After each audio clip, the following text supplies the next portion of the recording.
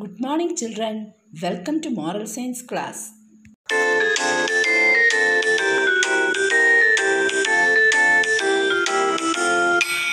you like dogs? Yes, I like dogs. Do you like cats? Yes, I like cats. Do you like birds? Yes, I like birds. So please be kind to animals. Be kind to animals. Be kind to animals. So please be kind to animals. Be kind to animals. Tender and loving too. Do you like cows? Yes, I like cows. Do you like pigs? Yes, I like pigs. Do you like ducks? Yes, I like ducks. So please be kind to animals. Be kind to animals. Be kind to animals. So please be kind to animals. Be kind to animals. Tender and loving too. So, do you like animals, children? Yes. Okay, so we are going to study about how to show kindness to animals in the 7th chapter, The Frog. So, all of you please take your books and listen. There were 4 children playing in the garden. Do you know who are they? Nikhil, Rajiv, Rajesh and Rohit. It had rained heavily in the night, so the grass was wet. They were playing hide and seek. Nikhil was hiding behind a tree. Suddenly, he heard the sound of a frog croaking. The frog was hiding in the bushes. When the frog saw Nikhil, it leapt to the other side of the bush. Nikhil forgot that they were playing hide and seek. He yelled, "Hey Rajiv, come and see what I have found." Rajiv came running. "What is it?" he asked. Look under the bushes. It is a frog." "What's so great about a frog?" Rajiv said. "We have lots of frogs here." "Yes, but we have lots of fun with them," Nikhil said. "What do you mean?" Rajiv asked. By now, the other friends, Rajesh and Rohit, also joined them. "Why are you wasting time looking at that frog?" they asked. "Come on, let's continue our game." Nikhil said, "We will play a new game now. Hide and seek is for babies. We will do a different game. We will play a different game. We will catch 4 frogs and race them against one another." Suddenly, Rohit shouted, "No, I don't want to catch frogs. Besides, how do you intend to make them race against each other?" Nikhil said, "We will tie a string around their legs and let them jump. The frog that jumps the farthest will be the winner." Hearing this, the friends left Nikhil. They don't want to catch that poor frog and play such a stupid game. But Nikhil did not give up. Nikhil caught a frog and tied a string around it.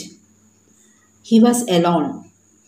It didn't seem so much fun to play with the frog all by himself. But out of the corner of his eye, he saw his friend standing at the gate watching him. He couldn't let them know that he was not having much fun. So with a whoop of joy, he began to prod the frog with a stick. The poor frog jumped in fright. "Yes, Prince, jump," Nikhil cried. "Jump higher, higher," and continued to poke it with the stick. Nikhil ran out of the gate with the frog. In his excitement, he did not see Miss Chandal. Do you know who is Miss Chandal? Miss Chandal was Nikhil's neighbor. She didn't like children, especially noisy children. Nikhil yelled at the top of his voice, trying to impress upon his friends that he was having a lot of fun. Rajesh, Rohit said urgently. He hasn't seen Miss Chandal. She'll surely box his ears today. Should we warn him?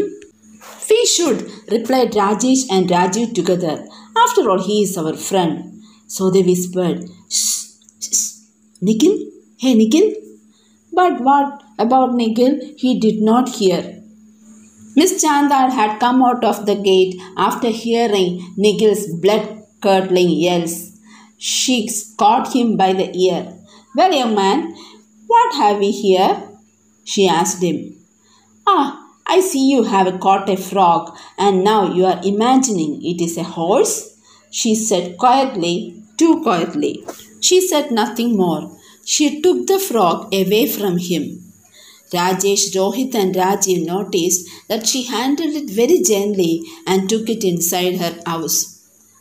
Nikhil was quite pleased with himself.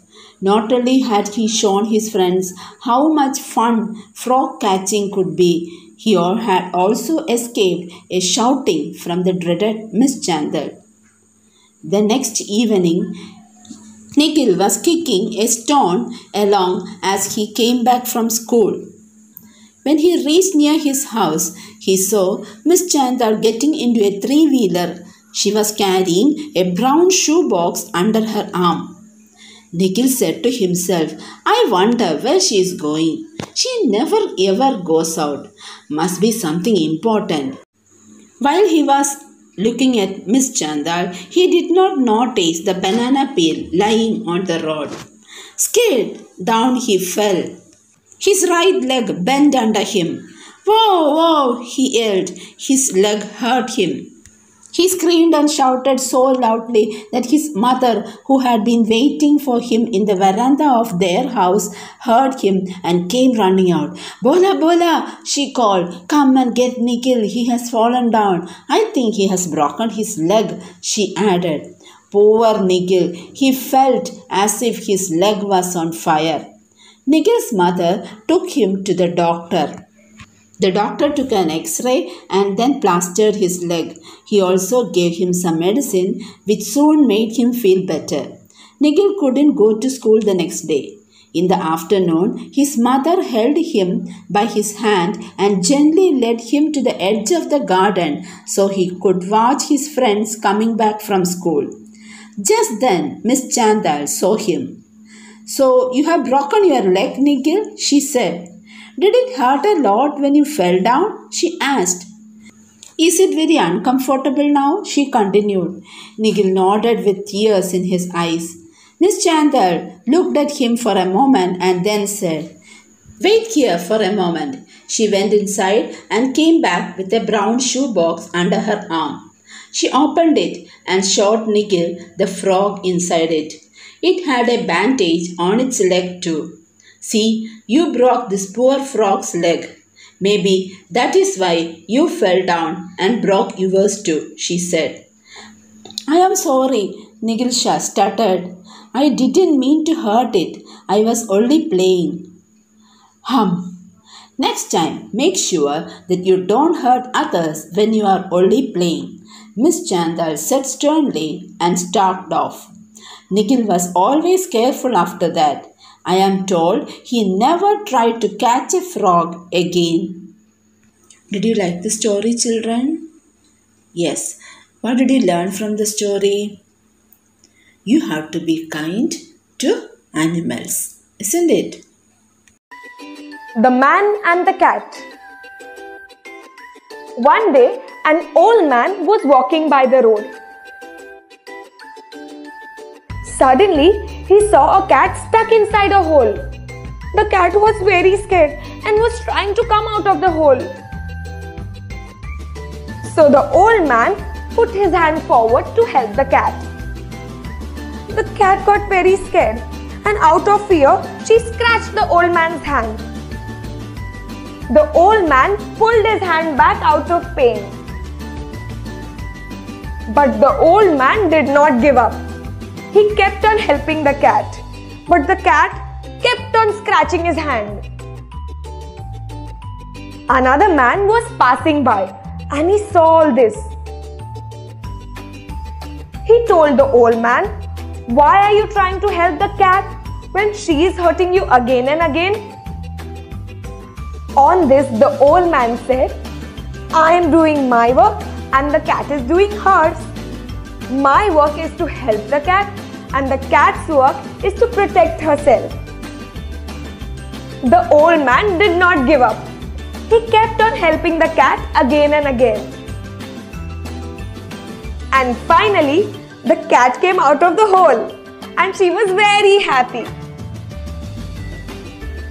The moral of the story is, sometimes we might face difficulties while helping others, but we must help them. So children, learn to be kind to everyone. Do not hurt others with your deeds.